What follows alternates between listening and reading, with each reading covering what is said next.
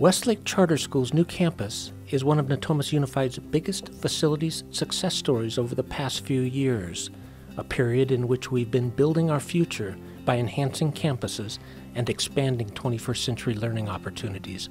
We've added schools and classroom buildings, renovated facilities, enhanced technology, increased safety and security.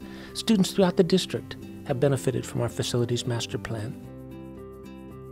Construction of Westlake's new school brought together its students from 2 campuses into one, a beautiful 10-acre facility serving kindergarten through 8th grades. Some of Westlake's many features include an outdoor amphitheater, outdoor learning spaces, multi-purpose room, library, classroom technology, flexible seating options, and middle school science labs.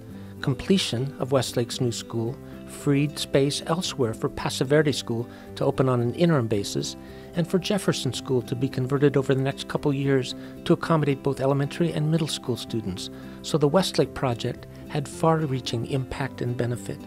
I like the flex space because it gives us an opportunity to work with others as well as work independently.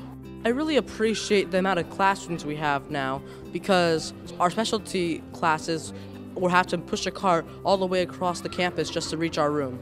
I love Westlake because we use a lot of technology. Each classroom has an Apple TV and we all have a free use of Chromebooks. And all of the information that we learn in Westlake can be applied to the real world. I love that K8 is now all on one campus because now there's interaction between both the big kids and the little kids. It's good for everybody, and that's just one of the things that we were aiming to do.